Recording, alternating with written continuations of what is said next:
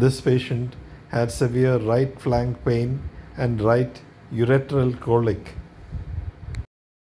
Ultrasound shows moderate right hydronephrosis with a right renal calculus.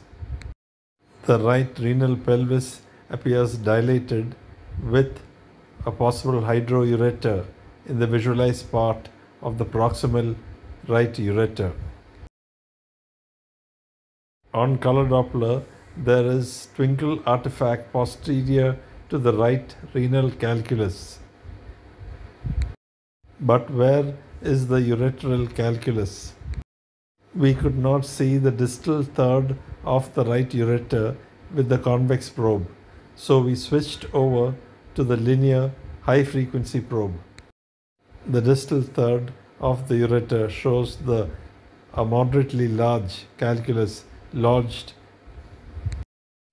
The ureteral calculus is pretty large at 7 to 8 millimeters in size.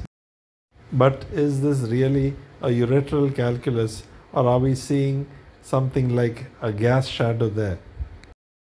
It does look like a calculus with distal or posterior acoustic shadowing. Perhaps color or power Doppler will help confirming the diagnosis. The dilatation of the right ureter is evident up to the level of the calculus. Distal to the calculus, there does not appear to be any dilatation of the ureter.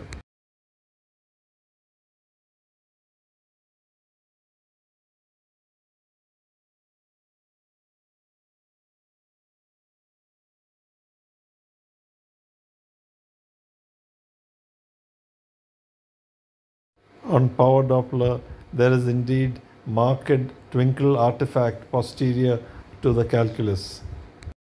This confirms our diagnosis of a right hydroureter with a distal third ureteral calculus producing twinkle artifact. This patient will in all likelihood require a surgical intervention to remove the calculus.